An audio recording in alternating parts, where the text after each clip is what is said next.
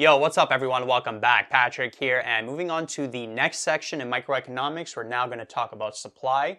So we're moving on from demand, which we covered in the previous section.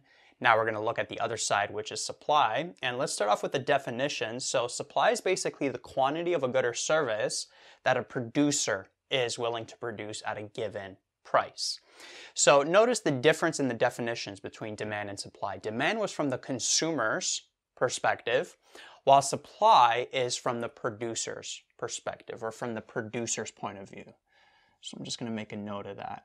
Supply, we're looking at everything from a producer's point of view. So let's say that you're a producer, you're making a product, you're selling it in the market, and right now your product is selling for $100 in the market, and you're producing some kind of quantity of it. Well, let's say that there's a change in the market, and fortunately, the demand for your product increases. It goes up, and so let's say now that you can sell the product for $150. Well, what's going to happen to the quantity that you're producing if the price of the product goes from 100 to 150? You're going to have more incentive to produce more of the product. So let's say that here you're producing 1,000 units. If the price goes up to 150, that's going to give you motivation, incentive to produce more. Maybe you'll up that quantity to 1,500. Because remember, as a producer, you're trying to maximize profit. So if you could sell a product for more and increase the quantity, that's going to increase your profit. So from that simple example, let's introduce a concept called the law of supply. And basically the law of supply in general states that if the price of a good or service increases, then the producer is going to be more motivated, going to have more incentive to produce more, so the quantity supplied is going to increase as well. Versus if the price of a good or service decreases in the market, the producer is not going to have as much incentive to produce, so the quantity supplied is going to decrease. And we can show this visually like we did with demand, except now we'll have the price of the good or service, and then over here we'll have the quantity supplied. So notice that the law of supply, it's kind of the opposite of the law of demand, because when the price of a good or service increased, then the demand decreased. The consumer, from the consumer's point of view, they weren't willing to buy as much if the price increases, versus if the price decreased, then that quantity demanded increase. But with supply, it's the opposite. Price of a good or service increases, then the quantity supplied is going to increase as well. And if it decreases, quantity supplied is going to decrease. So we can represent this with a curve that looks like that. So this here is called the supply curve. Now, as I mentioned with demand, this law here isn't always going to hold for all situations, for all goods and services. A good example of that actually is Walmart. So in Sam Walton's autobiography called Made in America, which is an amazing book, by the way, highly recommend you read it. Basically he talks about in his own words how he grew Walmart from a single store to the biggest company in the world at one point, and he was the richest guy in the world at one point. It's an amazing read. But anyway, in that book, what he mentions that at the beginning, if we got price and quantity supplied, what he started doing was he started discounting items that he was selling in his stores.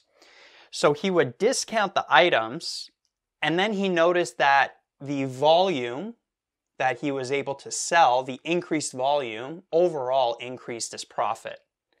And so what he did was he lowered the price and supplied more of the product. So Walmart's curve, supply curve, initially could have maybe even been the opposite of this, right? So that's just an example of where it's not always, this law of supply is not always going to be set in stone, but for the sake of this video, let's just pretend it is. And for most goods and services in the market, this will hold. If the price of a good or service increases, the producer is willing to produce more. If it decreases, then the producer is willing to produce less. Now, as I mentioned with the demand curve, the supply curve, it can also be looked at different scales. So we can be looking at this supply curve from, let's say, one producer. So let's put a scale here on the x-axis. So let's say at this price, let's say it's like $5 versus here, let's say it's $10. So let's say at a price of $5, a single producer, we're looking at a single producer supply curve. They're going to supply 100 units of the product. At a price of $10, they're willing to supply 200. So that could be from a single producer's perspective, or you can maybe look at the entire market, an entire market, so all of the producers combined in a single market. So this could be like 100K, for example, and this would be 200K, 100,000 and 200,000. So you could look at it on different scales, either looking at it for a single producer or a group of producers in a market. And that would change that quantity supplied axis. It would have different scales. Now, what we're going to cover in the next couple of videos is talking about how supply can be affected. And the way it could be affected, we actually split it up into two cases, just like we did with demand. So there could be a change in quantity supplied, which we're going to talk about in a single video. This is going to be a whole video on its own. And there could also be a change in the overall supply. So both of these are different. They're going to be separate videos. So the wording is almost similar, change in quantity supply, change in supply, but they are different, right? So just be careful with the wording when you're reading this in your textbook, when you're listening to your prof, or when you see it on the midterm or exam. So change in quantity supplied, this is basically movement along the curve.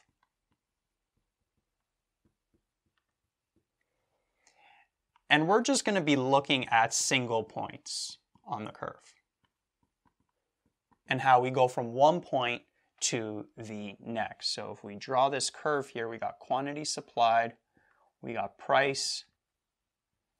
Okay, quantity supplied is basically going from this point to this point here, or from this point to this point, or we could be going down the curve the other way as well. Okay, so change in quantity supplied, it's only going to be affected by one factor. What's that factor going to be? It's going to be price. Okay, and this movement along the curve is basically explained with law of supply. So as we increase the price, the quantity supplied increases. As we decrease the price, the quantity supplied is going to decrease. So we talked about that already, but in this video, we're going to jump into deeper reasons of why this is happening from a producer's point of view.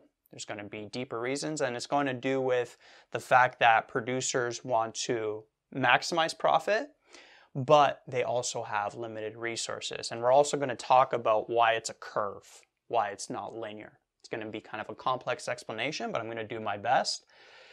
So that's going to be change in quantity supply, just the overview before we get into that video. And then change in supply is basically going to be a shift of the entire curve.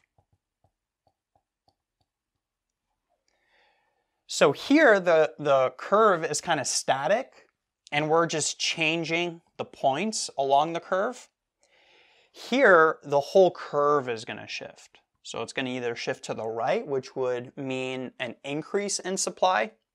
Because if you notice, let's say we take this point at this price. Well, if we shift the curve right, at that same price, we're now going to have an increased quantity supplied. So a shift of the entire curve can also affect that, that supply. And then we can also shift it to the left, which is going to decrease the overall supply. And so notice that if we shift the curve, the entire curve right or left, all of the points are getting affected. Okay, so we're not keeping the curve static and just looking how we go from one point to the next movement along the curve. That would be change in quantity supplied. The whole curve is going to shift. So we're going to be looking at the change in the range of points. All the points are going to be changing. Right? We're not just going to be looking at single points. And a change in supply, a shifting of the entire curve, right or left, that's going to be affected by multiple factors. Okay, it's not just going to be one factor, which is price. It's going to be other factors that we're going to talk about. And there's going to be a bunch of them. So we'll get into more detail on that when we cover that change in supply. So that's what we're going to cover in the next couple of videos. The next video is going to be talking about change in quantity supply in a little bit more detail. And then the video after that, we're going to talk about change in supply.